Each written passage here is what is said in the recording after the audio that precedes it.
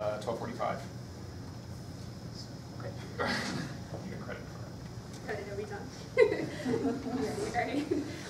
Yeah, so it's great to have Dr. Amy Reines visiting us today. So she is a professor at Montana State University. She's been there for almost 3 years now. Before that, let's see, she was a grad student at the University of Virginia, and then after that was an Einstein postdoctoral fellow at NRAO, and then a Hubble fellow at, I guess, both Michigan and NOAO.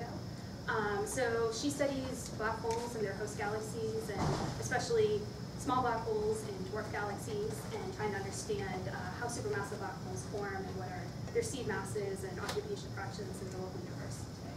So she's going to hear all about that today. Thanks, Janelle. Hi. Right, so today I'm going to talk about local relics of black hole seeds in dwarf galaxies. So let's start with a little background and motivation. Okay, so astronomers have detected two kinds of black holes in the universe. We have stellar mass black holes and supermassive black holes. The stellar mass black holes have masses on the order of 10 solar masses, and they form when massive stars collapse at the end of their lives. These supermassive black holes have masses more like 1 million to 1 billion solar masses. And these monster black holes live at the centers of essentially all giant galaxies, including our own Milky Way, but we don't know how they form. We're just starting to find out about black holes in this intermediate mass range, and this is extremely important because discovering these black holes can provide clues to the origin of these supermassive black holes that are ubiquitous in today's massive galaxies. So from an observational standpoint, there are two directions from which one can approach this problem. So my work is focused on finding the smallest supermassive black holes in low mass galaxies, and I'm pushing down into this intermediate mass regime. And so if you hear me say the term massive black hole, I just mean a black hole larger than a normal stellar mass black hole. I sort of just lump them all together. I'm not a huge fan of the term intermediate mass black hole. It's pretty ambiguous. Okay, so in the local universe, supermassive black holes are typically found in massive spiral and elliptical galaxies. Here's our neighbor Andromeda on the left, which has a 100 million solar mass black hole. And then M87 on the right is this giant elliptical galaxy with a black hole weighing more than 6 billion solar masses. And now we have this amazing direct visual evidence for a supermassive black hole in M87 from the Event Horizon Telescope. Okay, so these black holes are very exotic and interesting, but they're more than just weird curiosities. They're really important components of the universe, and they're relevant in many active areas of research in astrophysics. So for example, there has been a huge effort to understand black hole demographics in the local universe and relations with their host galaxies. Correlations between black hole mass and galaxy properties suggest that the growth of these black holes over cosmic history is linked to the buildup of their host galaxies. This is running good. Hopefully you can start to see this. This is showing a computer simulation of basically how we think galaxies are built up over time. This simulation is only showing dark matter, so there's no gas or star formation or black holes. But dark matter is the main component of matter in the universe, and therefore it's important for the gravitational collapse of structures that will ultimately host the luminous parts of galaxies, like stars and stuff. So hopefully you can see that very early on, small dark matter structures start to form. Over time, they gradually merge with one another, and you start to build up these ever more massive structures. Now, at some point in the early history of the universe, the first, what we call seeds, of supermassive black holes formed. And we think that they too grow over time with their host galaxies via gas accretion and mergers. But the details of this relationship between black holes and galaxies are still not fully understood. Accretion of matter onto supermassive black holes powers active galactic nuclei, or AGNs. These AGNs produce observable radiation across the electromagnetic spectrum. They can release enormous amounts of energy and momentum. This so-called AGN feedback is thought to be responsible for shutting down star formation in massive galaxies. AGN outflows could also potentially trigger star formation in a dense interstellar medium. So these black holes play an important role in the evolution of galaxies. Along with the first stars and galaxies, accreting black holes in the earlier universe also likely contributed to reionization when the hydrogen in the universe went from being neutral after the recombination era to being largely ionized. These massive black holes can also rip stars apart that happen to wander too close by. These tidal disruption events can reveal otherwise quiescent black holes in distant galaxies, and they can also teach us about the formation of accretion disks around massive black holes. And then finally, merging black holes are sources of gravitational waves. So we've seen some spectacular results coming out of LIGO in the past few years, where people are detecting gravitational waves from the merger of two stellar mass black holes and neutron stars now. In the future, other gravitational wave experiments like LISA are expected to detect the mergers of more massive black holes that are in galaxies, and eventually we will get these mergers because galaxies merge. Okay, so hopefully you now understand, if you didn't already, why supermassive black holes are really important and relevant to many different areas of astrophysics. But the origin of these supermassive black holes is largely unknown, and we still don't really have a complete, clear picture of the subsequent evolution of massive black holes in their host galaxies. So here are some open questions that drive much of my research. So first of all, how did the initial seeds of supermassive black holes form? How massive were they initially? What types of galaxies did they form in? Did galaxies and their nuclear black holes grow synchronously over time, or does one grow first and then the other one catch up? And finally, how do black holes impact their host galaxy through feedback, and then how are they fed? Okay, so what do we know? One thing we know is that the first black hole seeds likely formed within just a few 100 million years after the Big Bang, so very early on. And this is because we can actually observe billion solar mass black holes that are lit up as luminous quasars at very, very early times when the universe was less than a year old. So this has to provide some constraints for any model of seed formation and subsequent growth. Whatever you start out with, you have to be able to reproduce these massive black holes at early times. Okay, so there are a couple theories for how the first black hole seeds may have formed. I'm just going to give you sort of the two extremes. So one idea is that the black hole seeds formed from the first generation of massive stars.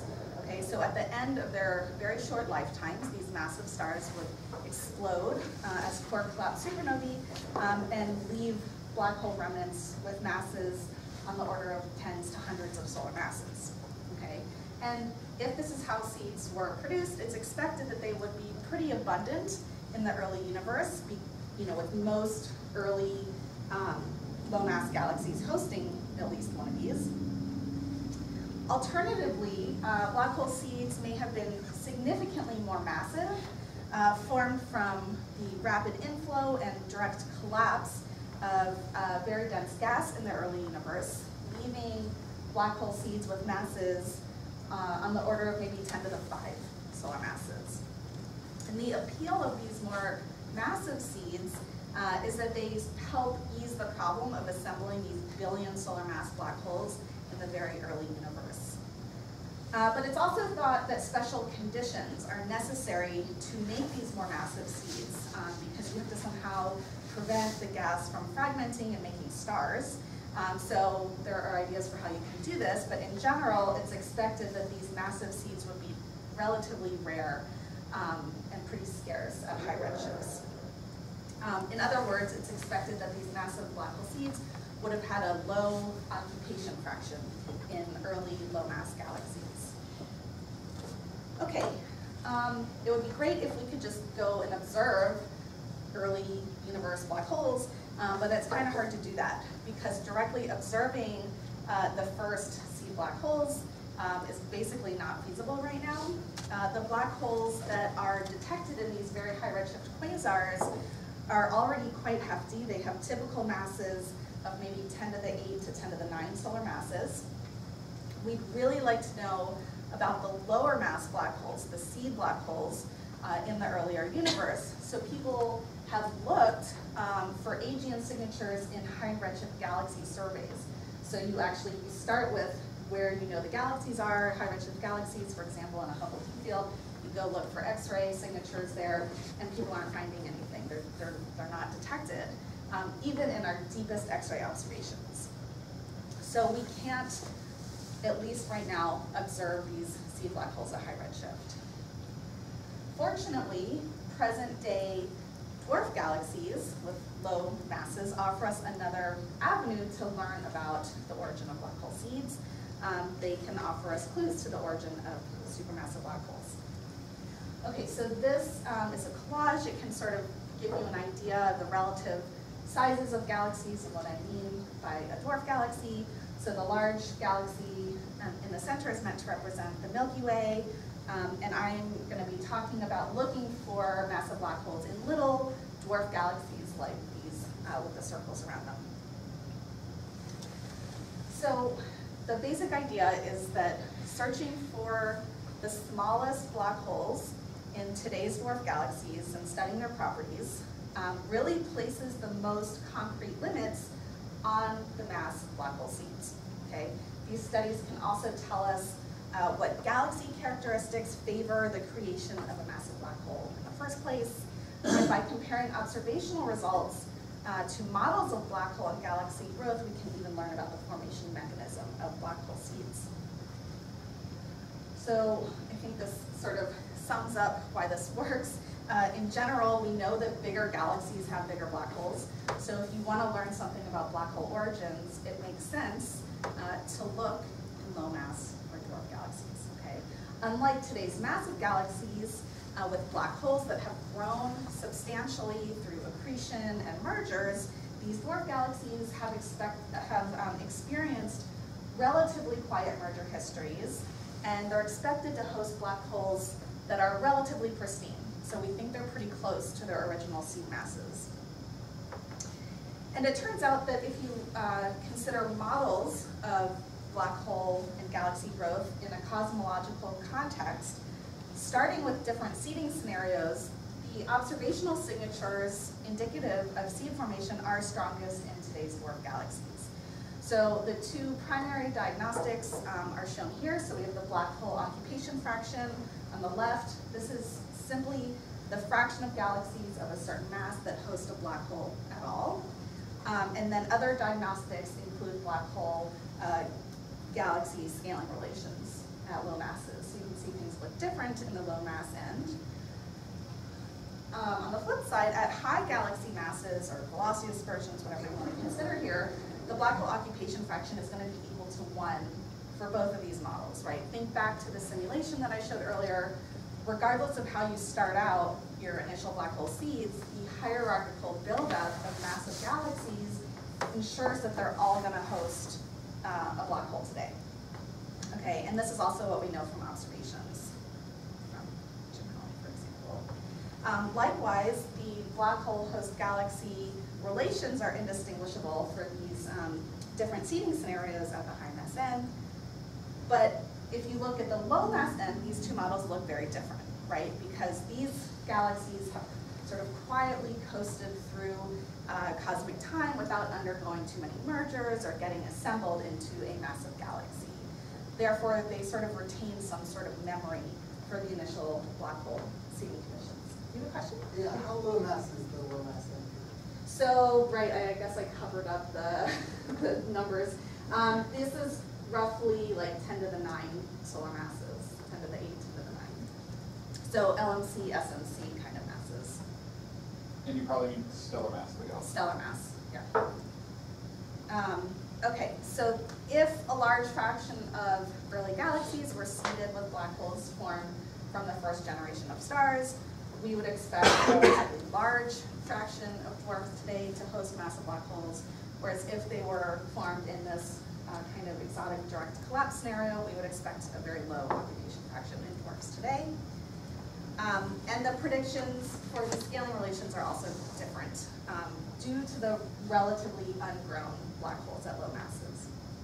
Okay, so there's clear motivation for searching for and studying massive black holes in nearby dwarf galaxies.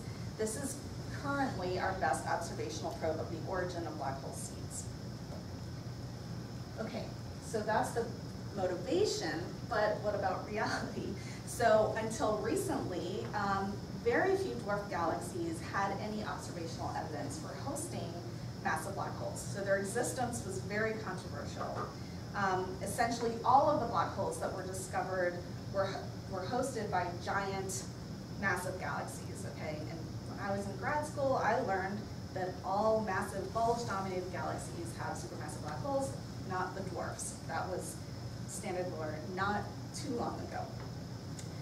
But hopefully, as I'll come into in this talk, over the past several years, my work has really helped transform this field.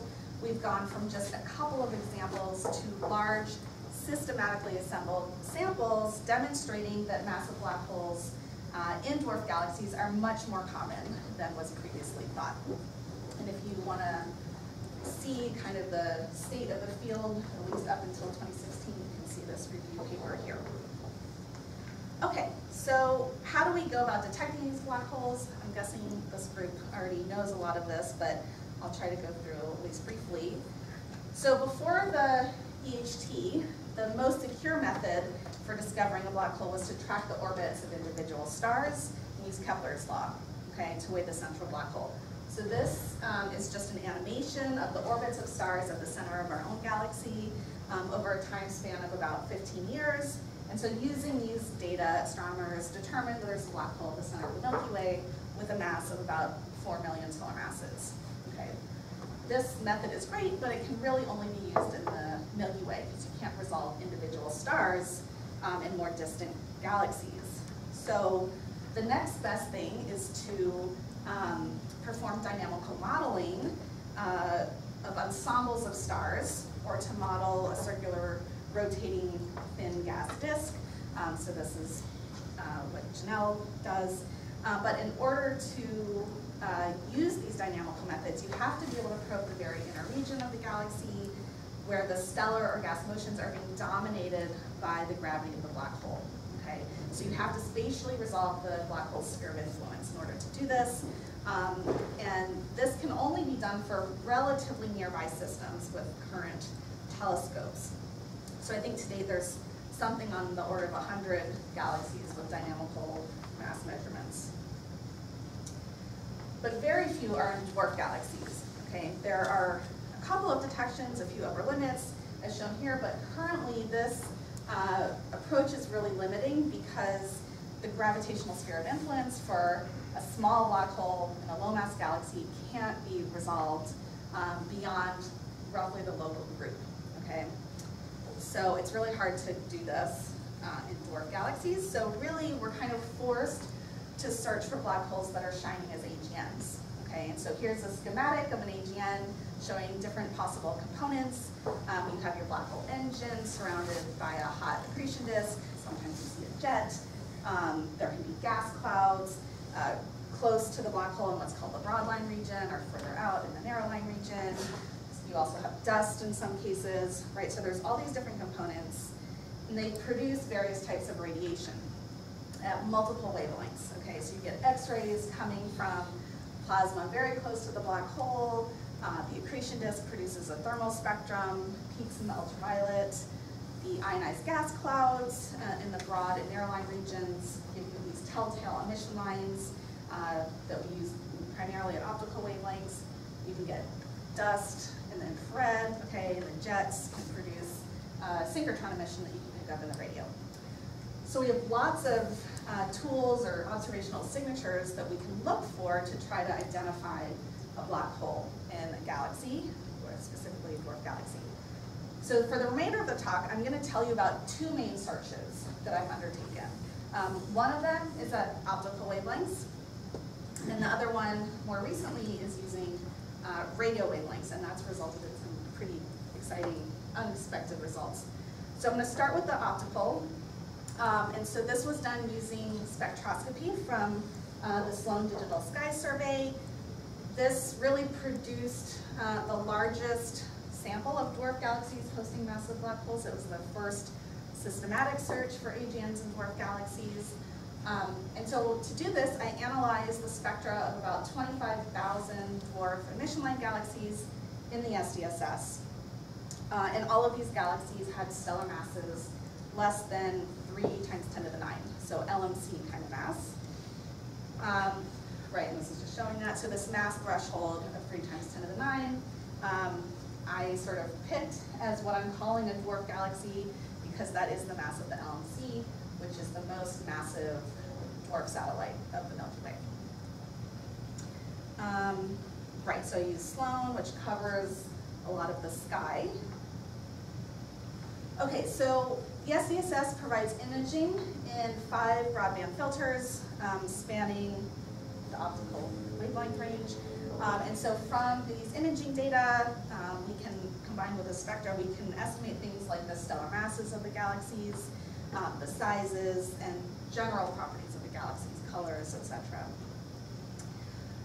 But the really useful part is the spectroscopy. So the SDSS obtained optical spectra of a few million objects, okay? And this is just an example spectrum of the nuclear region of a galaxy.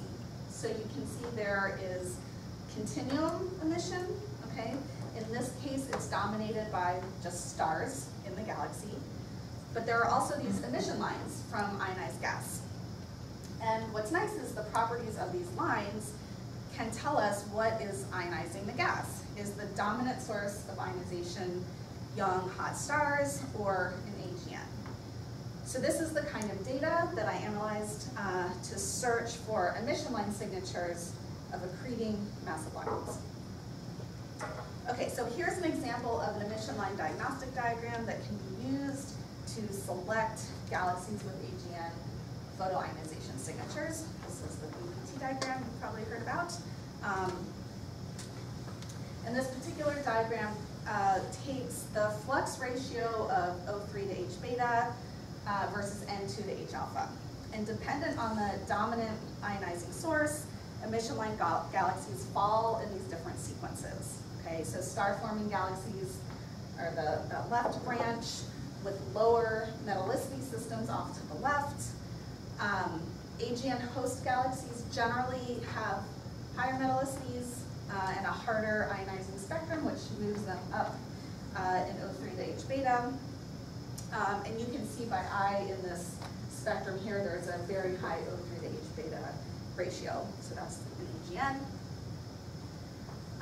On this diagram, the dashed line shows an empirical separation between star-forming galaxies and objects with an AGN contribution, and the red line shows a theoretical maximum starburst line that comes from photoionization models. Okay, so anything above the red line is really dominated by an AGN. Things that fall in between these two lines are called composites, and they're thought to have contributions from both star formation and AGN. Okay. So basically, I wanted to find dwarf galaxies with emission line ratios falling in either the AGN or the composite part of this diagram. So in addition to looking at those narrow emission lines, I also searched for broad H alpha emission in the spectra, because this can actually signify dense gas orbiting very close to the black hole, just light days from the black hole in this broadline region. The line widths can be hundreds to thousands of kilometers per second due to the Doppler shifted radiation along our line of sight. And for these so-called broadline AGNs, we can use the broadline kinematics to estimate the mass of the black hole. So you have to have the broad lines. You can't do this if you only have the narrow lines. So I'll just briefly go over how you get these masses. So under the assumption that the motion of the broad line emitting gas is dominated by the gravity of the black hole, then the black hole the mass just goes as RV squared over G, just gravity. Okay, so we get the average gas velocity from the width of the broad line, and the luminosity of the broad line, so you just add up the flux, multiply by 4 pi d squared, you get the luminosity. You can measure this pretty easily from a single spectrum. We're going to use that as a proxy for the radius. And we can do that based on the radius-luminosity relationship that has been determined for a subset of AGNs. I think 70 or probably more by now. And these AGNs have been monitored over time using a technique called reverberation mapping. And so in this situation, the size of the broad line region is determined from the time lag between variability in the continuum and a broad emission line. Okay, so you can imagine that the continuum flux is coming from the accretion disk, which is very close to the black hole. Okay, that's going to vary in time. AGNs are variable. Okay, these variations get echoed later by changes in the flux of a broad emission line that's coming from ionized gas farther away from the black hole in this broad line region. Okay, so there's a delay time between the continuum and the broad line variations, which you can see in this example here. And this gives you basically the light travel time across the line region. Here in this example, that delay is about 15 days. You can then multiply by the speed of light, and that basically gives you the radius of the broad line region. Okay, so this, as you can imagine, requires a lot of telescope time. You have to monitor these things, and you can only do this in general with pretty bright AGNs, so you're not going to do it with everything. But for the ones where they have done this, there's this nice relationship between the broadline region radius that they measure using reverberation mapping and the AGN luminosity. Okay, and so we can just use that result for all other broadline AGNs where we might only have a single spectrum. Okay, we can easily measure that luminosity and convert it to a radius. Okay, so in terms of your observables, this is a handy little equation to calculate black hole masses. So you really just need the width and the luminosity of this broad H alpha line. This is an estimate, right? These are obviously very incorrect masses, but it's the best we can do. Okay, so here are the main results from this work. Okay, so based on narrow emission line ratios, I found 35 AGNs and 101 objects falling in this composite region that have contributions from AGN and star formation. So these also likely host massive black holes. I just want to mention that this was a pretty big step forward in this field. Before this study, there were only a few galaxies in this mass range found to host massive black holes. Okay, here are just a collection of SDSS images for some of those galaxies in my sample. They span a range in color and morphology, but overall they have pretty pretty regular morphologies. They don't look crazy. Some of them are bluish, some are reddish, some are disky, some are blobby. But it's hard to say a whole lot about these galaxies from the ground-based imaging just because the spatial resolution is not great. But luckily, we have a telescope in space that can get much sharper images. So I've obtained HST observations of about, I think it's 40 of these galaxies from my sample. And one of my students, Seth Kimbrell, is currently working on this and writing up the paper to try to determine the structures of these galaxies. Do they have bulges? Are they disky? You know, what are these galaxies like? Because these are the least massive galaxies that we know of that host massive black holes. And we want to know how these galaxies hosting these optically selected AGNs compare to the general population of dwarf galaxies.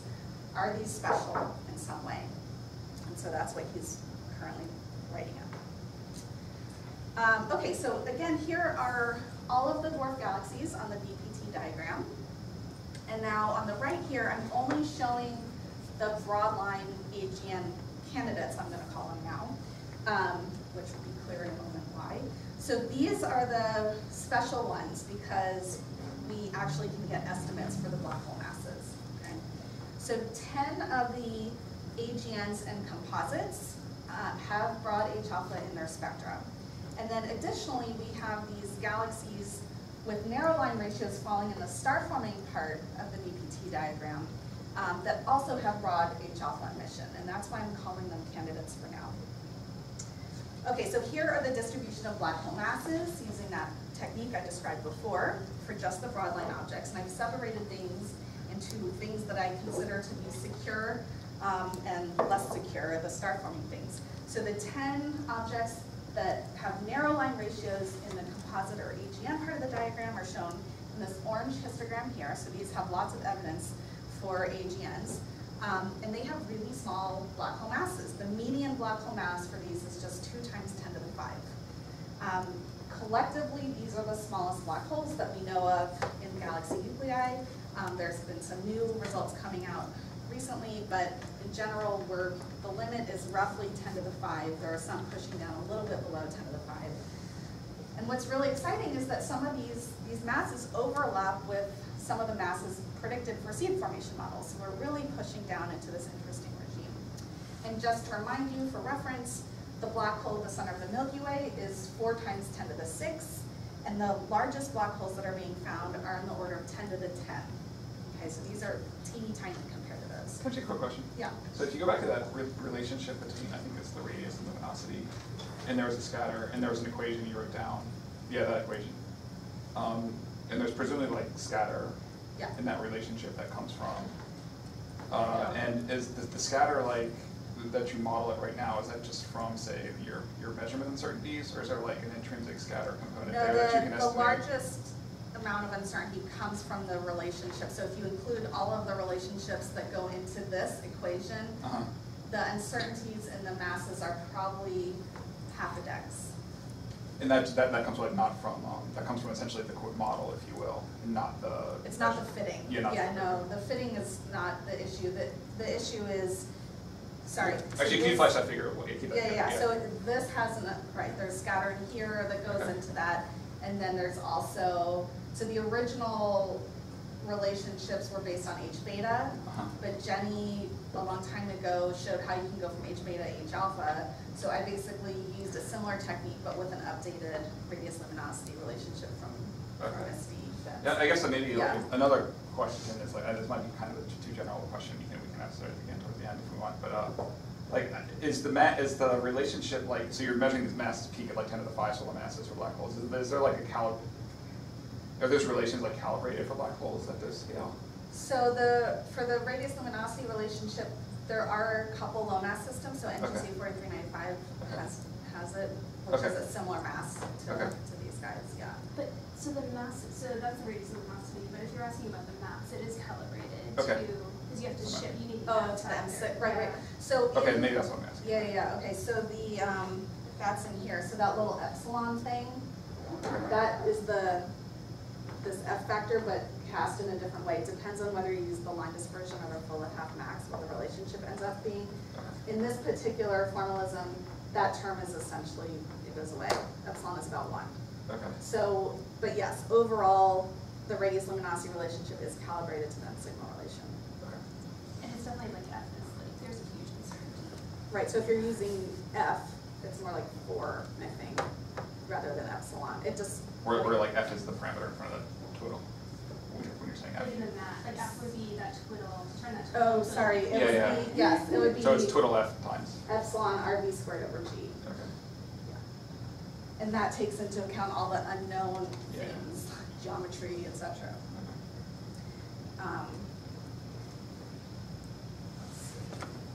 But the reason, I don't know if this is, I think this is sort of related, but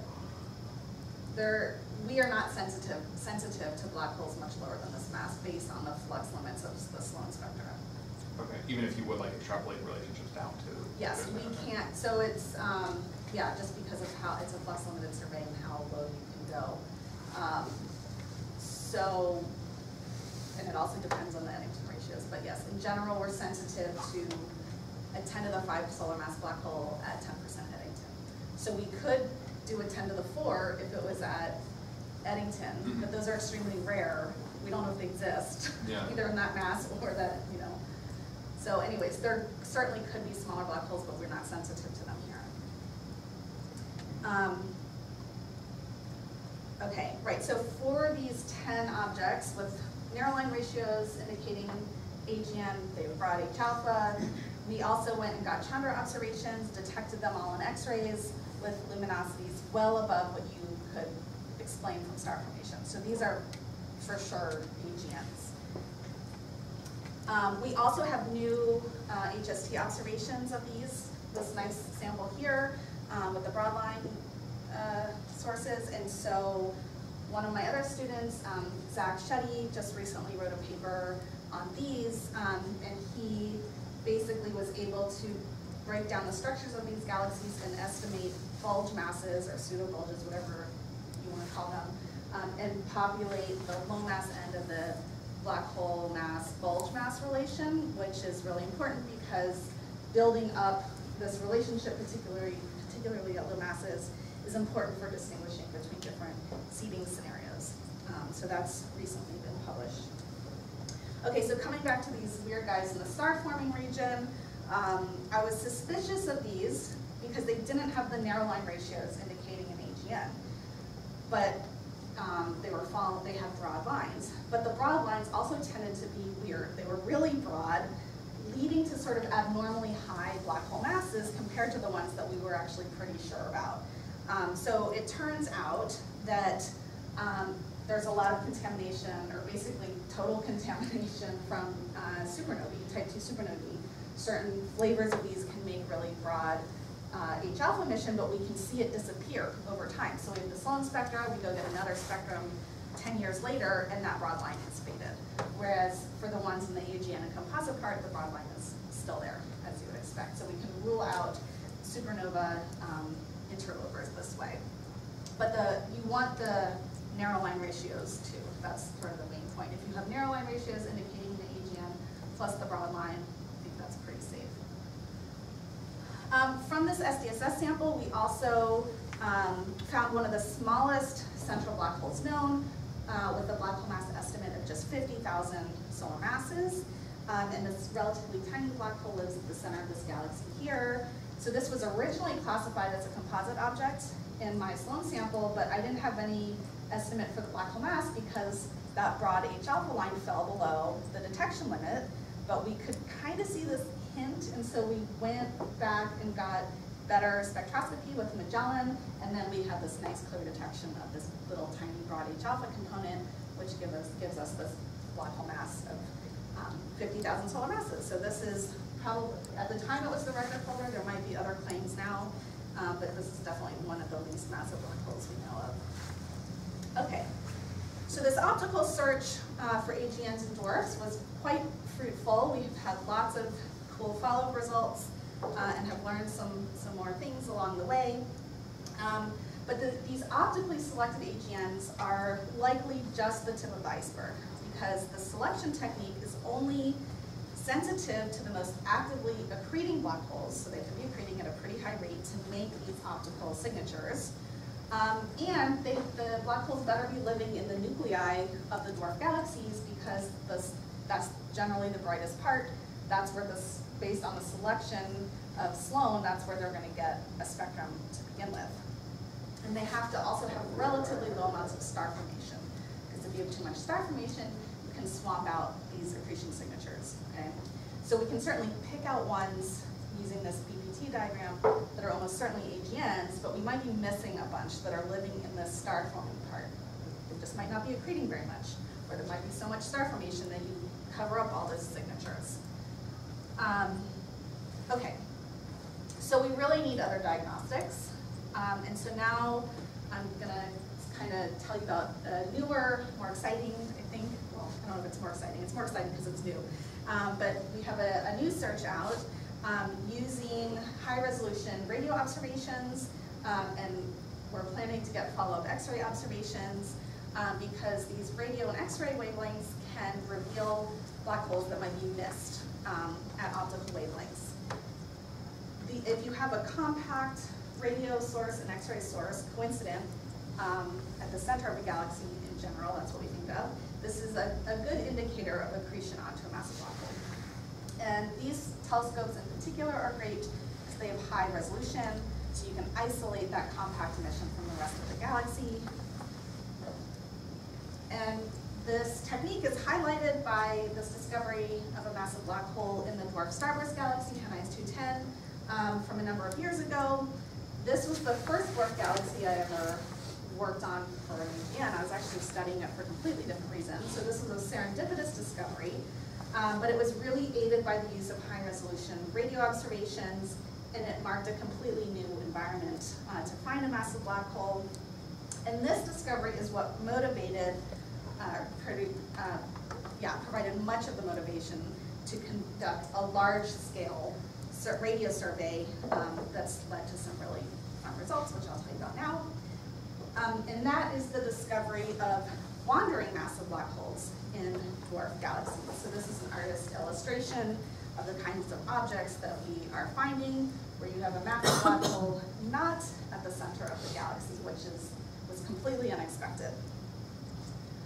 Okay, so for this study, I obtained observations of 111 dwarf galaxies with a very large array in its most extended A configuration, which provides the highest resolution. And I observed these particular dwarf galaxies because they were dwarf galaxies that were previously detected in the first radio survey. So this is a radio survey that covers basically the solar footprint. However, the first has relatively low angular resolution, so the origin of the radio emission was unclear. Maybe it could be from massive black holes, but it could also just be from intense star formation in these galaxies. The new BLA observations that I took had a much higher angular resolution than the first survey, and they were also much more sensitive. Therefore, these new observations had the potential to distinguish between black holes and star formation as the origin of this radio emission. Okay, so out of those 111 galaxies, I detected radio emission in 39 of them. This is just showing postage stamps of the radio sources. Many of the detections were consistent with being point sources. Okay, so I detected a bunch of radio sources. It could be from accreting massive black holes, where we're seeing synchrotron emission from a compact jet or the base of a compact jet. That's possible. However, at these luminosities, I still need to consider alternative origins for the radio emission and try to see if I can rule some of these out. So I considered various possible origins for the compact radio emission, including thermal H2 regions, so just extragalactic star formation regions. I considered supernova remnants, younger radio supernovae, and also populations of supernova remnants and supernovae, okay? And then, of course, AGNs, which would signify the presence of a massive black hole. Okay, so my analysis demonstrates that AGNs are almost certainly responsible for the compact radio emission in at least 13 of these dwarf galaxies. I think if people want me to explain these plots later, I can come back to that, but this is sort of showing how I rule out some other objects. But I'm getting a little short on time, so ask me the questions if you want me to explain those. Okay, so here are the 13 dwarf galaxies containing massive black holes. So these are optical images from the decal survey, and the red crosses indicate the position of the radio emission coming from these black holes. And surprise, you can see these black holes are not always at the center of their host galaxy. And this blew me away. I was not expecting this at all. I was very surprised because basically all of the black holes that we had found previously in dwarf galaxies were sitting right in the center. Okay, they were all in galaxy nuclei. Here you can see some of the host galaxies don't even have obvious centers, okay? Some of them have irregular morphologies. They show signs of interactions or mergers. And so this was very surprising to me just from an observational standpoint because I hadn't seen this before. But recently, recent simulations actually predict that roughly half of all massive black holes and dwarf galaxies are actually expected to be off-center, kind of wandering around in the outskirts of their host galaxies. Yeah, possibly dumb question, but like for example, the one, let's see, row 2, column 2, for example. The cross is like, wait, yeah. Yeah. I guess the cross is where the black hole, the radio emission is coming from. Yes. So like, you know that's not a background source? So I'm going to get to that right. in a little bit. Yeah. So if I don't answer completely, All right, yeah. Go ahead. So what are the scales here? Like how offset is offset? Okay, sorry. So do you see the circles? Those are the positions of the Sloan fibers. So those are 3 arcseconds across. So they're offset quite a bit. Yeah, in physical scales, I don't think I have this plot shown, but I think it's on the order of a few kiloparsecs. You know, all the way out to 5 kiloparsecs or so. Okay, so coming back to this illustration, this kind of, I think, nicely portrays what we think is going on here. So these off-center black holes probably result from interactions or mergers between 2 smaller dwarf galaxies, where at least one of those progenitor galaxies had a massive black hole that got flung out during the merger. Okay, so just from dynamical interactions. Alternatively, it's also possible that an off-nuclear black hole could result from being ejected by gravitational radiation recoil during the coalescence of 2 black holes brought in by a dwarf-dwarf merger. Okay? But in any case, once a black hole leaves a dwarf galaxy nucleus, assuming that's where it was, it might not ever return back to the nucleus. And that's why we think these off-center black holes in dwarfs might actually be fairly common. And this is in contrast to more massive galaxies that have giant black holes. They can more easily sink back down to the center through dynamical friction. It's just not as efficient in these dwarfs. Okay, so we also see this trend such that the more extended, disturbed, later type galaxies, so things off to the right, tend to have more offset radio sources, so going up now, okay? While the more centrally concentrated, earlier type galaxies tend to have less offset radio sources. In other words, if a galaxy has a regular morphology and a well-defined nucleus, the AGN is sitting right where you would expect it to be. But if the galaxy is more, you know, later type, like merger stuff going on, the black hole is further offset. So it kind of supports this idea of black holes being flung out during mergers. And basically that's what this plot is showing. So you have the radio-optical offset versus this thing called inverse concentration index, which is just defined as the ratio of the half-light radius and the 90% light radius. Okay. So another thing that we found is that compared to optically selected AGNs, the radio-selected AGNs, we're finding them in lower mass and bluer galaxies. Okay. And so this is shown in this color mass diagram here. So my parent sample, tens of thousands of dwarf galaxies are these gray dots. So that's where the general population lies. Okay. The new radio AGNs are in blue, which you can see sort of follow that, even though there aren't a ton of them, they do span that kind of range. In contrast, these optically selected AGNs and composites, which are the red and purple respectively, tend to pile up at the highest masses and in redder galaxies. It's also notable that 3 of the radio-selected AGNs are in galaxies with stellar masses less than the SNC, and that was sort of, I think that was the lowest mass galaxy in my optical sample, so we're getting down to really small galaxies. Yeah, they are small. The half-light radii are in the order of a couple of kiloparsecs. Okay, so this is coming back to the background question. This is part of it. This isn't the full story. We see that the dwarf galaxies with the radio-selected AGNs, so the darker blue ones, tend to have systematically higher ratios of O1 to H alpha relative to the other dwarfs in my sample where the radio sources are consistent with star formation. Okay, so this suggests that the radio AGNs are indeed associated with the galaxies that are producing that line emission. Okay, and so if the radio sources really are associated with these galaxies, which it seems like they are, that's why you might see this enhanced ratio, which you wouldn't see if they weren't related. You wouldn't see this trend. We also did a more statistical analysis based on all of the selections that we made, but I think this is the easiest to explain in a talk. Okay, so the main results from this study are that we found wandering massive black holes in these dwarfs, significantly offset from the galaxy centers.